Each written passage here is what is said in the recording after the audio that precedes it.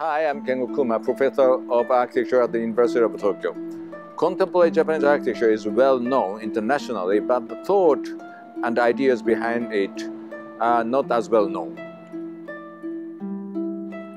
In this course, my co-instructor, Professor Yusuke Obuchi, is visiting with prominent Japanese architects to ask about their concepts behind their work. This course is titled Four Facets of Contemporary Japanese Architecture Between Two Olympics from 1964 to 2020. It is the start of a long journey to explore contemporary Japanese architecture. I hope you join us on this journey.